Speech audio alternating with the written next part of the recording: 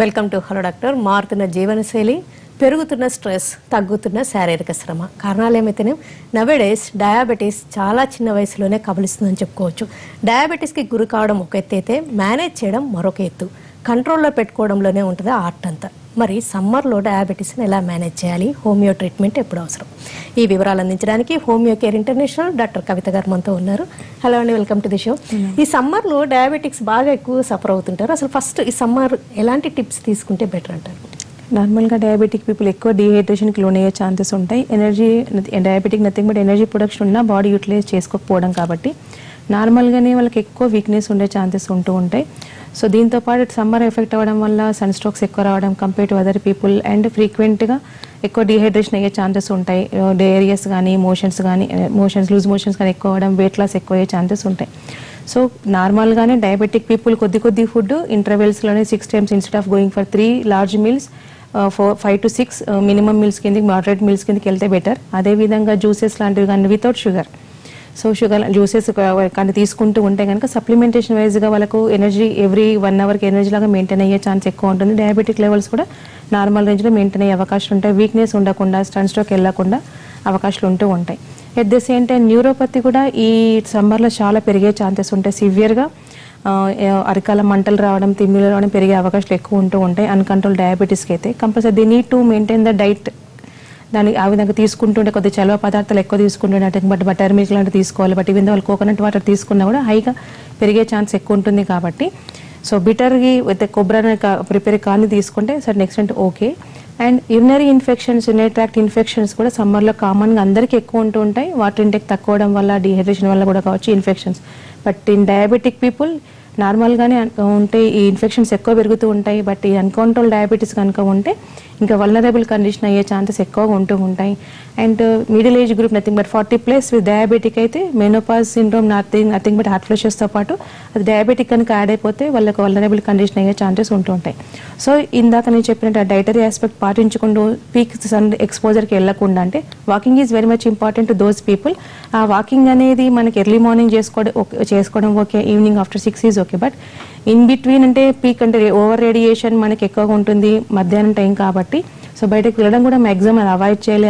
అంటే వెళ్ళాల్సిన compulsory mandatory అయితే కనుక కవర్ చేసుకోవడం అనేది వెరీ మచ్ ఇంపార్టెంట్. లేకపోతే యూవీ రేస్ అనేది డైరెక్ట్గా వచ్చేసి ఫ్రీక్వెంట్ స్కిన్ ఇన్ఫెక్షన్స్ కూడా వాళ్ళకి తొందరగా స్ప్రెడ్ అయ్యే ఛాన్సెస్ ఉంటూ ఉంటాయి. సో కాబట్టి ఇలాంటి జాగ్రత్తలు పాటించుకుంటూ కనుక ఉంటే సర్టెన్ ఎక్స్టెంట్ డ్యామేజ్ పట్ల లేకుండానే బెటర్ వర్కౌట్ అయ్యే ఛాన్సెస్ ఉంటాయి.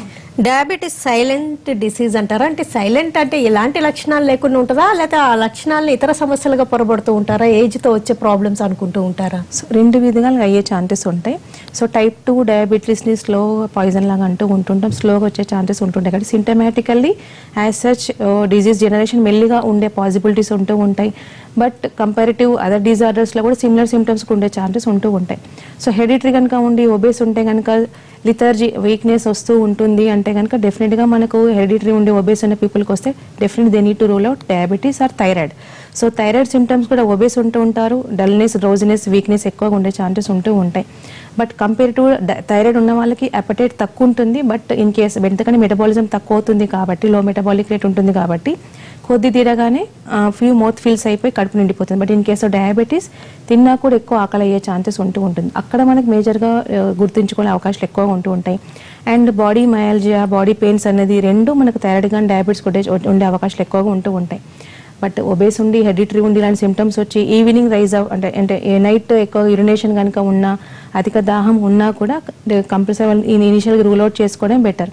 బట్ టైప్ 2 డయాబెటీస్ అయితే ఆల్మోస్ట్ అన్కంట్రోల్లోకి వెళ్ళిపోయి మోర్ దెన్ 300 వచ్చిన తర్వాత జనరల్ బాడీ చెకప్లో డిటెక్ట్ అయిన కేసెస్ కూడా ఉంటూ ఉంటాయి. సో అలాంటి కేసెస్కి ఎక్కువ కాలం మెడికేషన్ వాడాల్సిన అవకాశం ఉంటుంది. కంట్రోల్ కూడా తొందరగా తక్కువ వచ్చే ఛాన్సెస్ ఉంటాయి. సో ఇనిషియల్గా అయితేనేమో చాలా మందికి టైప్ 1 డయాబెటీస్ అయితే మోర్ దెన్ 300 క్రాస్ అయిపోయి చిన్నపిల్లలు డిటెక్ట్ అయ్యే ఛాన్సెస్ గమనించేవాళ్ళం. అప్పుడు డైరెక్ట్ ఇన్సులిన్కి వెళ్ళేవాళ్ళు. బట్ నవేడేస్ ఈ విధంగా టైప్ 2 డయాబెటీస్ ఉన్న వాళ్ళు కూడా మనకు general body checkups బయటపడిపోయి even the ఫ్యామిలీస్లో లేకున్నా కూడా మొన్నటి వరకు జస్ట్ వీక్నెస్ ఉందండి, ఏసిమ్టమాటిక్ ఉందండి అనుకుంటూ కూడా వెళ్ళిన కేసెస్ ఉన్నాయి. So one more thing, even the hereditary లేకున్నా కూడా జనరల్గా స్లో పాయిజన్ లాగా వచ్చే డిజీజెస్లో మనకు ఆటో ఇమ్యూన్ డిజార్డర్స్కి యూస్ చేసే మెడికేషన్ అంటే కీళ్ళవాతం లాంటి సమస్యలు ఆర్ఏ కావచ్చు, లేకపోతే ఎస్ఎల్ఈ కావచ్చు, లేకపోతే ఎనీ ఆటోఇమ్యూన్ డిజార్డర్స్ కనుక యూస్ చేసే మెడిసిన్స్ కానీ, కార్టికోస్టెరాయిడ్స్ ఓవర్ యూసేజ్ వల్ల కానీ more than 6 months are 1 year hire డోసెస్లో వెళ్తే కూడా వాళ్ళకి డయాబెటీస్ డిటెక్ట్ అయ్యే ఛాన్సెస్ ఉంటుంటాయి. డైరెక్ట్గా 200+ డిటెక్ట్ అయ్యే అవకాశాలు ఉంటాయి. వాళ్ళకి జాయింట్ పెయిన్స్ ఏ విధంగా ఉంటున్నాయి, వీక్నెస్ అదే విధంగా ఉందనుకుంటుంటారు. But compulsory they need to check it out every 3 months are 6 months. కొద్దిగా వీక్నెస్ అనిపించినా, వెయిట్ గెయిన్ అవుతున్నా కూడా, యూరినరీ బర్నింగ్ వచ్చినా కూడా వాళ్ళు కంపల్సరీ చెక్ చేయించుకుని దాని తగ్గట్టుగా ఇనిషియల్గా మెడిసిన్ స్టార్ట్ చేస్తే తొందరగా కూడా కంట్రోల్ అయ్యే ఛాన్సెస్ ఉంటుందండి. లక్ష్మి గారు కాల్. లక్ష్మి గారు అవునండి, నమస్తే, చెప్పండి. హలో, అది మా హస్బెండ్ గురించి మాట్లాడాలండి. చెప్పండి లక్ష్మి గారు. మా హస్బెండ్ నిన్న షుగర్ అదే ఫాస్టింగ్ బ్లడ్ షుగర్ టెస్ట్ చేయించుకున్నారు. ఓకే. ఫాస్టింగ్ లో 87 వచ్చింది. ఓకే. తర్వాత 82 వచ్చింది. ఓకే. ప్లస్ ఇంకొకటి యూరినరీ మైక్రోబ్లూమిన్ అని, అది నార్మల్ గా అడల్ట్ కి 25 ఉండాలి, బిలో 25, కానీ ఆయనకి 38 వచ్చింది. ఓకే. అది యూరిన్ అండి. ఓకే. అది ఏమన్నా ప్రాబ్లం అంటే కాళ్ళలో వాపులు ఏమైనా వస్తున్నాయమ్మా తనకి? హలో. ఓకే. మైక్రో అల్బుమినీరియా అంటున్నారు. So diabetic levels around normal రేంజ్లోనే ఉన్నాయి. డయాబెటిక్ కాంప్లికేషన్ నెఫ్రోపతి ఉండొచ్చు, బట్ అది లేకున్నా కూడా కిడ్నీ డ్యామేజ్ ఉండే అవకాశాలు ఉంటాయి. సో ప్రోటీన్ లాస్ అనేది 1+2+ is okay, but more than 38 cross అవుతుంది అంటే కనుక సిగ్నలింగ్ కిడ్నీస్ అండర్ ప్రెషర్. అంటే జిఎఫ్ఆర్ రేట్ కూడా ఒకసారి చేయించండి, గ్లోములర్ ఫిల్ట్రేషన్ రేట్ కూడా కరెక్ట్గా చేస్తే మనకి ఇన్ఫర్మేషన్ కరెక్ట్గా తెలుసుకునే అవకాశాలు ఉంటాయి. కొన్ని రకాల ఆటోఇమ్యూన్ డిజార్డర్స్లో కూడా కిడ్నీ డ్యామేజ్ అయ్యే ఛాన్సెస్ ఉంటాయి. సో ఏమీ ఉండదు ఫ్యామిలీ హిస్టరీలో, బట్ డైరెక్ట్గా కిడ్నీ డ్యామేజ్ అయ్యి ప్రోటీన్యూరియా అండ్ వస్తూ కాళ్ళవాపులు రావడం అనేది ఉంటుంది, ఆయాసం రావడం అనేది ఉంటుంది. ఇనీషియల్ స్టేజ్లో ఏమీ ఉండదు, బట్ సర్టన్ ఎక్స్టెంట్ గ్రాడ్యువల్గా 3+ లెవెల్లో కనుక వెళ్తే కనుక ఈ ప్రాబ్లం వచ్చే ఛాన్సెస్ ఉంటాయి. So complete urine examination total 24 hours ఒకసారి అబ్జర్వ్ చేస్తూ మళ్ళీ జిఎఫ్ఆర్ కూడా ఒకసారి చెక్ చేయించండి, కేయూబీ టెస్ట్ కూడా ఒకసారి చేయిస్తే కిడ్నీ ప్రాబ్లం ఎంతవరకు ఉందో క్లియర్ కట్గా టోటల్గా ఇన్ఫర్మేషన్ తెలుస్తుంది. సో ఈ ఆటోఇమ్యూన్ డిజార్డర్స్ కూడా మనకి కిడ్నీ డ్యామేజ్ అయితే కనుక ఇప్పుడు ఇనీషియల్ మైల్డ్ టు మోడరేట్ ఉంటే కనుక టోటల్ రికవరీ అయిపోయి ఫంక్షనింగ్ యూనిట్ నార్మల్గానే కేసెస్ ఉన్నాయండి. సో ఈ టెస్ట్ అనేది ఎంత తొందరగా చేస్తే అంత బెటర్ అండి. Welcome back to hello doctor. Homeo care international doctor కవిత గారితో మధుమేహానికి హోమియో వివరాలు తెలుసుకుంటున్నాం. నిర్ధారించే పరీక్షలు రకరకాలుగా ఉంటాయి కదండి, అవన్నీ అసలు ఎప్పుడు అవసరం, అసలు ఎలాగా డయాగ్నోస్ చేస్తుంటారు? ఓకే. నార్మల్గా అసలు డయాబెటీస్ ఉందా లేదా కనుక్కోవడానికి ఫస్ట్ అండ్ ఫార్మోస్ట్ జీటీడీఏ టెస్ట్ అంటూ ఉంటాం. Glucose tolerant test every 1 hour 2 hours చేస్తూ ఉంటారు. అందులో కనుక డిటెక్ట్ అయితే కనుక మ్యాక్సిమం 80 to 90% మన డయాబెటిక్ ఉన్నట్టు లెక్క. ఫాస్టింగ్ కనుక చూస్తే 100 క్రాస్ అయినా, పోస్ట్ లంచ్ కనుక చూస్తే 160 క్రాస్ అయినా, లేకపోతే కన్సిస్టెంట్లీ ఆ రిపోర్ట్స్ వచ్చినా కూడా ప్రీ డయాబెటిక్ స్టేజ్ కిందికి కన్సిడర్ చేసే అవకాశాలు ఉంటాయి. లేదు ఫాస్టింగ్ లెవెల్స్ అంటే మామూలుగా చెక్ చేస్తుంటే కనుక ఏంటంటే ఎఫ్బిఎస్ అండ్ పోస్ట్ లంచ్ అనే కాకుండా అది ఒక రిపోర్ట్లో నార్మల్గానే వచ్చి HbA1c మాత్రం 6.2 కనుక క్రాస్ అయితే 3 months యావరేజ్ ఆఫ్ డయాబెటీస్ అని చెప్తుంది. సో అది కనుక క్రాస్ అయితే maximum they are diabetic it self. 6 below అయిపోయి బార్డరేట్ రేంజ్ అయితే కనుక ఇప్పుడు మనకు 6 below HbA1c రిపోర్ట్ వచ్చేసి ఫాస్టింగ్ 100 వచ్చేసి పోస్ట్ లంచ్ 160 రేంజ్ వస్తే మాత్రం దోస్ ఆర్ నాన్ డయాబెటిక్, కాకపోతే they are more prone to get diabetes కింద కన్సిడర్ చేయొచ్చు, ప్రీ డయాబెటిక్ స్టేజ్ అంటాం. సో ఇలాంటి వాళ్ళకి హెరిడిటరీ కనుక ఉంటే కనుక మోడరేట్ ఎక్సర్సైజ్ అండ్ డైట్ అనేది కేరింగ్ అనేది అప్పటి నుంచి తీసుకోవడం వల్ల వాళ్ళు they may post phone the disease, otherwise రాకుండా కూడా చేసుకునే అవకాశాలు కూడా ఉంటాయి. బట్ మ్యాక్సిమం 1 or 2 times కనుక 170 కనుక కన్సిడర్ వస్తే కనుక అలాంటి కేసెస్ కావచ్చు. 200 బిలో ఉండి 1 or 2 times వచ్చినా కూడా HbA1c జస్ట్ 6 టచ్ అయినా 6.1 టచ్ అయినా కూడా కంపల్సరీ ఇనీషియల్గా స్టేజ్లో కనుక వస్తే ఇలాంటి కేసెస్లో మనకు హోమియో చికిత్సలు అప్రోచ్ అంటే కనుక 100% సొల్యూషన్స్ ఉన్నాయి without any medication for life long లేకుండా ఎన్ నెంబర్ ఆఫ్ కేసెస్ ఉన్నాయి. Even the families genetically run అవుతున్నా కూడా, ఎందుకంటే యాక్షన్ ఆఫ్ మెడిసిన్ అనేది మనది ప్యాంక్రియాటిక్ విలో ఉన్న బీటా సెల్ స్టిమ్యులేషన్ కాబట్టి మైల్డ్ టు మోడరేట్ స్టేజ్ ఉన్నప్పుడు 200 బిలో కనుక వచ్చి ఇమ్మీడియట్గా వితిన్ 1 year or 2 years వస్తే స్ట్రెస్ డయాబెటీస్ కానివ్వండి అండ్ హిస్టరీ ఆఫ్ హెరిడిటరీ ఉన్నా కూడా టోటల్గా రికవర్ అనే కేసెస్ ఉన్నాయండి. ధర్మేందర్ గారు కాల్. ధర్మేందర్ గారు హలో.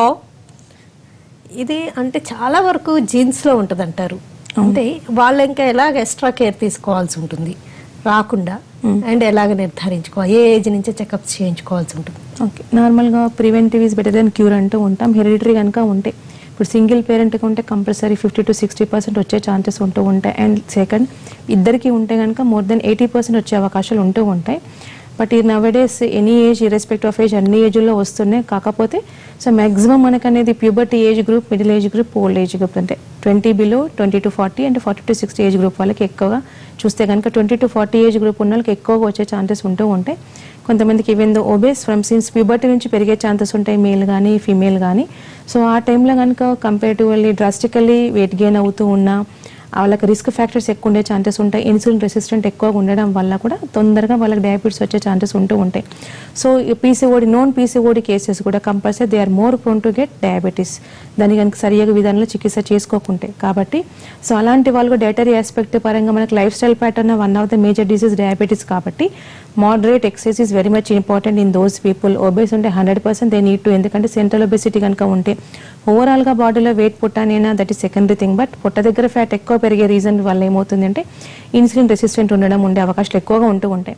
సో అది కంపల్సరీ నార్మల్గా వచ్చేంత వరకు అదర్వైజ్ మోడరేట్ ఎక్సర్సైజ్ చేయడంతో పాటు హై రిచ్ కార్బోహైడ్రేట్ డైట్ కంప్లీట్గా అవాయిడ్ చేయాలి. Walking must and brisk walk కావచ్చు, అది anything they need to. And cool drinks లాంటిది కానివ్వండి, జంక్ ఫుడ్ లాంటిది కానివ్వండి, ప్రిజర్వేటివ్స్ కానివ్వండి, కంప్లీట్గా they need to avoid. And chronic smoking ఉన్నా కూడా కంప్లీట్గా స్కిప్ చేయాలి. ఆల్కహాలిజం ఉంటే కూడా టోటల్గా స్కిప్ చేయాల్సిన అవకాశాలు ఉంటాయండి. విశ్వనాథ్ రెడ్డి గారు కాల్. విశ్వనాథ్ రెడ్డి గారు చెప్పండి మేడం. నమస్తే అండి, చెప్పండి. హలో. అదే మాకు కొంచెము షుగర్ నాకు 20 సంవత్సరాలుగా ఉంది. ఓకే. మాకు ఇన్సులిన్ కూడా ఒక 6-7 సంవత్సరాలుగా వాడుతున్నాను. ఓకే. ఇది కొంచెం అదే మీరు ఇప్పుడు ఇందాక చూశాను కదా, పాస్ కొంచెం ఎక్కువ నైట్ టైంలో ఎక్కువ టైం పోతుంది మేడం. ఓకే. అదే పాస్తో కొంచెం ఇబ్బందిగా ఉంది నాకు. ఓకే. షుగర్ లెవెల్స్ ఏ విధంగా ఉన్నాయండి? ఫాస్టింగ్ కానీ పోస్ట్ లంచ్ కానీ? ఏం మేడం? తినక ముందు షుగర్ లెవెల్స్ ఏ విధంగా ఉన్నాయి, తిన్న తర్వాత ఏ విధంగా ఉన్నాయండి? అదే మామూలు ఒక 10 పాయింట్ 20 పాయింట్లు అటు ఇటు నెలలో అటు ఇటు నడుస్తున్నది. నేను 2 నెలలకు 3 నెలలకు ఒకసారి ఇక్కడ మానపల్లి చూపించుకుంటాను. ఓకే. ఒక 10 తిన్న ముందు అంటే తినక ముందు అంటే అది షుగర్ లెవెల్ ఒక మాదిరిగా ఒక 10-20 పాయింట్లు అటు ఇటు ఒక నెలలో నార్మల్ లో ఉంటుంది, ఒక్కొక్క నెలలో 10 పాయింట్ 20 పాయింట్ ఎక్స్ట్రా వస్తా ఉంటుంది. యూరినరీ బర్నింగ్ ఏమని ఉంటుందండి? మూత్రంలో మంట కానీ ఏమని ఉంటుందా? అట్లంతా ఏం లేదు మేడం. మీ వయసు ఎంత సార్? నా వయసు 60 సంవత్సరాలు అండి. నార్మల్గా యూరినరీ ఫ్రీక్వెన్సీ ఎక్కువ నైట్ టైంలో పెరగడం one of the basic reason. Diabetic uncontrol ఉన్నా కూడా అయ్యే ఛాన్సెస్ ఉంటాయి. దట్టు యువర్ ఇన్సులిన్ ఉన్నా కూడా ఇబ్బంది ఉంది. కాకపోతే ఏజ్ పరంగా 55 క్రాస్డ్ మేల్స్కి బీపీహెచ్ అంటే ప్రోస్టేట్ హైపర్ట్రోఫీ కూడా వన్ ఆఫ్ ద రీజన్. ఎందుకంటే బర్నింగ్ లేదంటే యాజ్ సచ్ ఇన్ఫెక్షన్ లేదు. మీ విషయంలో mild to moderate range maintain అవుతుంది, 10 to 20 పాయింట్స్ అంటున్నారు. కాబట్టి అది maximum instead of diabetic uncontrol కంటే కూడా ప్రోస్టేట్ ఎన్లార్జ్మెంట్ ఉండడం వల్ల అయ్యే ఛాన్సెస్ ఉంటాయి సార్. ఒకసారి చెక్ చేయించుకుని స్కాన్లో తెలుసుకునే ఛాన్సెస్ ఉంటాయి. గ్రేడ్ 1 ప్రోస్టేట్ మెగాలి కావచ్చు, గ్రేడ్ 2 ప్రోస్టేట్ మెగాలి ఉన్నా కూడా వితౌట్ ఎనీ సర్జరీ నార్మల్గా అయిన కేసెస్ మన దగ్గర ఉన్నాయి. Check it out once. And PSC కూడా వెరీ మచ్ ఇంపార్టెంట్, అది కూడా ఒకసారి రూల్ అవుట్ చేయండి. అంటే అది ఏజెంట్ ఉన్నా కూడా క్యాన్సరస్ కండిషన్ కూడా ఉండే అవకాశం ఉంటాయి. కాబట్టి అది కూడా రూల్ అవుట్ చేసుకొని రిపోర్ట్ తీసుకొని రావచ్చు. ప్రకాశం డిస్ట్రిక్ట్ నుంచి అరుణ గారు. అరుణ గారు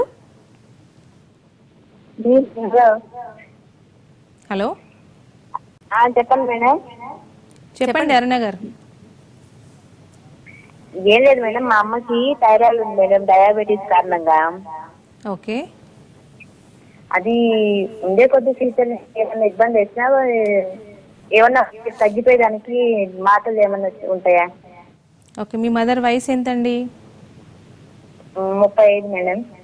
ఓకే. ఇబ్బందులు ఎప్పటి నుంచి స్టార్ట్ అయినాయి తనకు? థైరాయిడ్ మరి డయాబెటీస్ రెండు ఎప్పుడు స్టార్ట్ అయ్యాయి తనకి? స్టార్ట్ అయ్యి కూడా ఒక 4-5 సంవత్సరాలు అవుతుంది కదా. ఓకే. ఏది ఫస్ట్ వచ్చిందమ్మా? థైరాయిడ్ ఫస్ట్ వచ్చిందా, డయాబెటీస్ ఫస్ట్ వచ్చిందా? థైరాయిడ్ మేడం, గొంతు కింద వచ్చింది. ఆ టాబ్లెట్ కంటిన్యూగా వాడితే నార్మల్ గా ఉంటది. ఒకవేళ టాబ్లెట్ వాడకపోతే మళ్ళీ వాపు వచ్చేసేది, చాలా నీరసం అయిపోతుంటది మనిషి. ఓకే. యాక్చువల్గా 35 years ఏజ్లో ఆల్మోస్ట్ 30 yearsలో 2 ప్రాబ్లమ్స్ అయినాయి.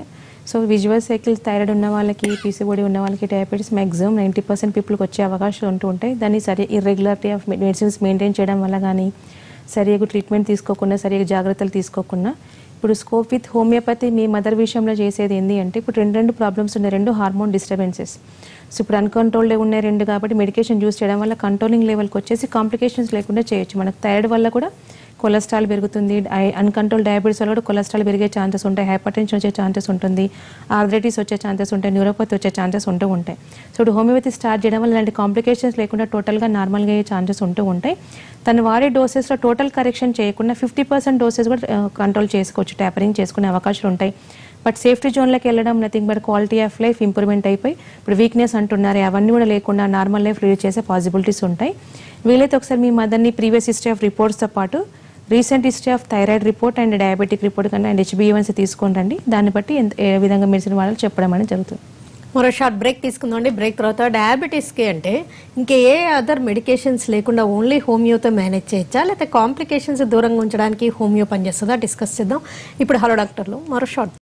Welcome back to hello doctor, homeo care international doctor కవిత గారితో డయాబెటీస్కి హోమియో వివరాలు తెలుసుకుంటున్నాం. వెంగళరావు గారు కాల్ చేద్దాం. వెంగళరావు గారు చెప్పండి. నమస్తే, మీకు వస్తున్నా అడగండి. హలో, డయాబెటీస్ గురించి అండి. చెప్పండి సార్. డయాబెటీస్ ఉంది, ఏం చేయాలని? మీకు డయాబెటీస్ ఎప్పటి నుంచి ఉందండి?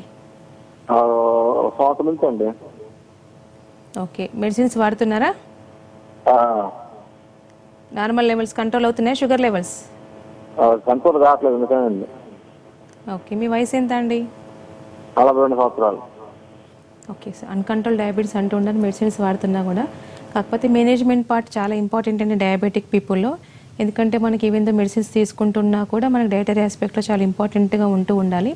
ఇందాక లార్జ్ మీల్స్ 3 కంటే 6 అదే విధంగా ఫాలో అవడంతో పాటు సెవరీ వల్ల తీసుకోవడంతో పాటు పీచు పదార్థాలు ఉన్న ఫుడ్ ఎక్కువ తీసుకోవాలి. బ్లాండ్ డైట్ కొంచెం తక్కువ తీసుకుంటేనే better. And carbohydrates, proteins and కొవ్వు పదార్థాలు కనుక చూసుకుంటే మనకి ప్రోటీన్ రిచ్ డైట్ ఎక్కువ తీసుకోవడం బెటర్.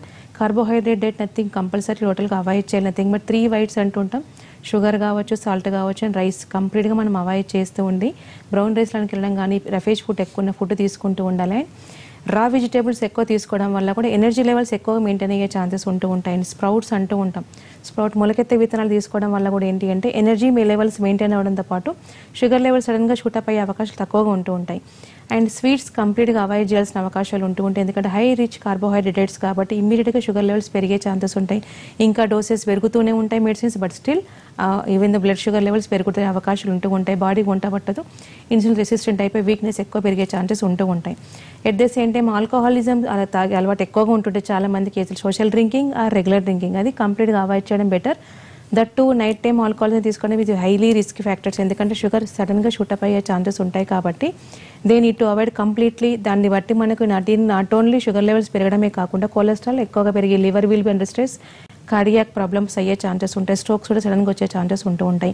ఇలాంటి జాగ్రత్తలు పాటించాల్సిందే. At the same regular walking is very much important. Even though మనకు అడపాదడప కొన్ని పదార్థాలు అట్లా తీసుకున్నా కూడా మనకు రెగ్యులర్ కనుక బ్రిస్క్ వాక్ కనుక చేసి నార్మల్ వాకింగ్ కనుక చేస్తే సడన్గా ఫ్లక్చువేషన్స్ ఉండవు. ఎందుకంటే ఎనర్జీ లెవెల్స్ అనేవి షూటప్ అవ్వకుండా కొద్దిగా లాస్ అయ్యే ఛాన్సెస్ ఉంటాయి కాబట్టి షుగర్ లెవెల్స్ యూటిలైజ్ అయిపోతుంది కాబట్టి క్యాలరీస్ నార్మల్గా మెయింటైన్ అయ్యే ఛాన్సెస్ ఉంటూ ఉంటాయి. అందుకని కంపల్సరీ ఇలాంటి పదార్థాలు అవాయిడ్ చేయాలి. అండ్ తినాల్సిన పదార్థాలు ఏంటంటే ఫ్రూట్స్లో కనుక తీసుకుంటే పపాయ కావచ్చు, జామా కావచ్చు and berries and nothing but watermelon కానీ అట్లాంటిది ఎక్కువగా తీసుకోవడం వల్ల ఇబ్బంది ఉండదు. కాకపోతే కంప్లీట్గా సపోటా కానీ, సీతాఫల్ కానీ, మ్యాంగో కానీ కంప్లీట్గా అవాయిడ్ చేసిన అవకాశాలు ఉంటూ ఉంటాయి. గ్రేప్స్ కానీ. సో సీజనల్ ఫ్రూట్స్లో కూడా మనకు హై కార్బోహైడ్రేట్ ఉన్నది అంటే హై షుగర్ లెవెల్స్ ఉన్నది కానీ కంప్లీట్గా అవాయిడ్ చేస్తేనే వాళ్ళకి కేరింగ్ ఉండే ఛాన్సెస్ ఉంటుంది. షుగర్ లెవెల్ తొందరగా ఈవెన్ ద మెడిసిన్స్ వల్ల కంట్రోల్ అయ్యే ఛాన్సెస్ ఉంటాయండి. మధుమేహానికి హోమియో ట్రీట్మెంట్ అంటే టోటల్గా ఈ ట్రీట్మెంట్ మీదే డిపెండ్ అవ్వచ్చా, లేకపోతే కాంప్లికేషన్స్కి గ్రో అవ్వకుండా సైడ్గా ఇంకో ట్రీట్మెంట్ లాగా తీసుకుంటే బెటర్ అంటారా? ఓకే, అంటే approach of the patient is very much important. ఇప్పుడు స్ట్రెస్ డయాబెటీస్ ఉండి కొన్ని మంత్స్ కాగానే విత్ ఇన్ ఫ్యూ మంత్స్ కానీ 3 months కిందనే డిటెక్ట్ అయిందండి, 200 లెవెల్స్ డిటెక్ట్ అయింది, HbA1c 6.34 వచ్చిందనే కేసెస్ కనుక ఉంటే without any support of any medication మనం డైరెక్ట్గా మెడిసిన్ స్టార్ట్ చేసి కంప్లీట్గా రికవర్ అయిన కేసెస్ ఉన్నాయి. బట్ కొంతమంది ఈవెన్ స్ట్రెస్ అయినా లేకపోతే హెరిడిటరీ డయాబెటీస్ ఉన్నా కూడా 2 years 3 yearsలోకి అన్కంట్రోల్లోకి వెళ్ళి ఇన్సులిన్లోకి వెళ్ళి భయపడే వచ్చిన కేసెస్ కూడా ఉంటాయి.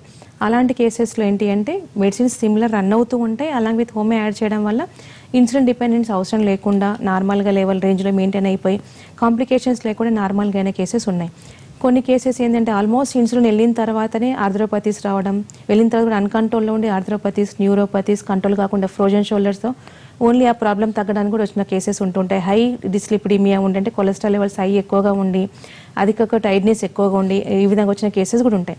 సో అలాంటి కేసెస్లో సిమిలర్ మెడికేషన్ రన్ అవుతూ ఉంటాయి. ఈవెన్ ఆ మెడికేషన్ రన్ అవుతున్నా కూడా వాళ్ళకి ఇలాంటి ప్రాబ్లం ఉంటుంది కాబట్టి మనకు సిమ్టమాటికల్లీ రిలీఫ్ అంటే ఫ్రోజన్ షోల్డర్ ప్రాబ్లం కంప్లీట్గా నార్మల్గా అవ్వడానికి మెడికేషన్ కూడా వాడుకోవచ్చు. నథింగ్ బట్ న్యూరోపతి టోటల్గా రికవర్ అయిన కేసెస్ ఉన్నాయి. ఆర్థరోపతీస్ నథింగ్ బట్ జాయింట్ పెయిన్స్ టోటల్గా రికవర్ అయిన కేసెస్ ఉన్నాయి. అండ్ కొలెస్ట్రాల్ నార్మల్గా అవుతూ కార్డియాక్ ప్రాబ్లమ్స్ రాకుండా ఉన్నాయి. అంటే సర్టెన్ డిజీజెస్లో మనకు సర్టెన్ స్టేజ్లో అయితే సిమ్టమాటిక్ రిలీఫ్, కొన్ని ప్లేస్లో ప్రివెంటివ్ ఆస్పెక్ట్, కొన్ని ప్లేస్లో క్యూరేటివ్ ఆస్పెక్ట్, కొన్ని 50% of tapering of the doses అయిన కేసెస్ ఉన్నాయంటే డిపెండింగ్ అపాన్ పేషెంట్ వచ్చిన విధానం అయిన వచ్చిన complaints and demand of the patient బట్టి కూడా ఉంటుంది. And compare to other people diabetic పీపుల్కి ఇమ్యూనిటీ పవర్ చాలా తక్కువగా ఉంటుంది. ఫ్రీక్వెంట్ ఇన్ఫెక్షన్స్ వస్తూ ఉంటాయి. ఏదర్ యూటీఎస్ కావచ్చు, స్కిన్ ఇన్ఫెక్షన్స్ కావచ్చు, అల్సర్స్ కావచ్చు, ఎనీథింగ్. సో అలాంటి కేసెస్ కూడా scope of homeopathy the best ఉంటుంది. ఎందుకంటే ఇమ్యూనిటీ పవర్ బూస్టప్ అవుతుంది అండ్ లెవెల్స్ నార్మల్గా అవుతాయి కాబట్టి ఇన్ఫెక్షన్స్ ఫాస్ట్గా స్ప్రెడ్ కాకుండా నార్మల్గా అవుతూ టోటల్గా రికవర్ అయిపోయి మళ్ళీ హయ్యర్ యాంటీబయాటిక్స్ వెళ్లకుండానే రికవరీ కేసెస్ కూడా చూడొచ్చు. అంటే హౌ దే ఆర్ కమింగ్ దాన్ని బట్టి వాళ్ళకి 50% బెనిఫిట్స్ పొందుతున్నారా, 80% అండ్ 100% అనేది పేషెంట్ మనకు అప్రోచ్ అయిన దాన్ని బట్టి ఉంటుందండి. జువెనైల్ డయాబెటీస్ ఉంటుంది, మళ్ళీ పెద్ద వయసు వాళ్ళలో డయాబెటీస్ ఉంటుంది. అంటే వీళ్ళకి కోమార్బిడిటీస్ కూడా ఎక్కువ ఉంటాయి. వీళ్ళు కూడా హోమియో వాడచ్చు అంటారు? Yes. So irrespective of age homeopathy అయితే వాడచ్చు. బట్ జువెనైల్ డయాబెటిక్ మిల్టస్ కనుక తీసుకుంటే దట్ హైలీ డ్యామేజ్ కూడా హయ్యర్ లెవెల్ ఎక్కువ మెయింటైన్ అవుతాయి కాబట్టి ఇన్సులిన్ డిపెండెన్స్ ఎక్కువ ఉంటుంది. మ్యాక్సిమం ఇది ప్యాంక్రాటిక్ ఇన్ఫెక్షన్స్ వల్ల వస్తుంది. ఏదర్ మిడిల్ ఏజ్ గ్రూప్లో వచ్చినా కూడా సర్జరీస్ వల్ల కూడా వచ్చే ఛాన్సెస్ ఉంటున్నాయి. సో ఇలాంటి కేసెస్లో వాళ్ళకి అన్కంట్రోల్గా వెళ్తూ ఉండు వల్నరబుల్ కండిషన్ అయ్యే ఛాన్సెస్ ఉంటుంటాయి. ఇన్ కేస్ ఆఫ్ పిల్లల్లో కనుక వస్తే వాళ్ళకి ఈవెన్ దో ఇన్సులిన్ వాడినా కూడా వాళ్ళకి నరిష్మెంట్ అనేది బాడీకి ఉండకుండా ప్రోటీన్ లాస్ ఎక్కువ ఉండడం, వెయిట్ పోటాన్ కాకపోవడం, డిలేడ్ పీపర్డీ అటెండ్ అవ్వడం, హైట్ ప్రాబ్లం అయ్యే ఛాన్సెస్ ఉంటాయి. సో అప్పుడు కనుక ఆ మెడిసిన్ వాడితే కూడా హోమియోపతి వాడితే ఇలాంటి ఇబ్బందులు లేకుండా నార్మల్గా ఆర్గన్ డెవలప్మెంట్ అవ్వడం కానీ, ప్యూబర్టీ నార్మల్గా అటెండ్ అవ్వడం కానీ, ఫ్యూచర్ కాంప్లికేషన్స్ కానివ్వండి, ఫ్యామిలీ ఇష్యూస్ కానివ్వండి, హార్మోన్ ఇంబ్యాలెన్స్ కానీ లేకుండా హైట్ వెయిట్ నార్మల్గా అనే బెనిఫిట్స్ కూడా పొందే అవకాశాలు ఉంటుంటాయి. మెడికేషన్ రిమూవ్ కాకపోవచ్చు బట్ క్వాలిటీ ఆఫ్ లైఫ్లో వాళ్ళకి ఇంప్రూవ్మెంట్ అయ్యే ఛాన్సెస్ ఉంటాయి. ది బెస్ట్ వాళ్ళకు కంపేర్ టు అదర్ పీపుల్తో ఈ సిమిలర్ ఏజ్ గ్రూప్ వాళ్ళు ఏ విధంగా ఉంటారో they will become like that. But before also they are using medication, after homeopathy తర్వాత యూజ్ చేస్తారు. బట్ ఆ డ్రాస్టిక్ చేంజ్ వాళ్ళు గమనించే అవకాశాలు ఉంటాయి. ఓకేనండి డాక్టర్ కవిత, మధుమేహం నిర్ధారించే పరీక్షలు ఏంటి, లక్షణాలు ఎలా ఉంటాయి, పిల్లల్లో పెద్దల్లో వంశపారంపర్యంగా ఎంతవరకు వచ్చే రిస్క్ ఉంటుంది, అండ్ మధుమేహాన్ని ఎలా కంట్రోల్లో ఉంచుకోవాలి, హోమియో ట్రీట్మెంట్ వివరాలు అందించినందుకు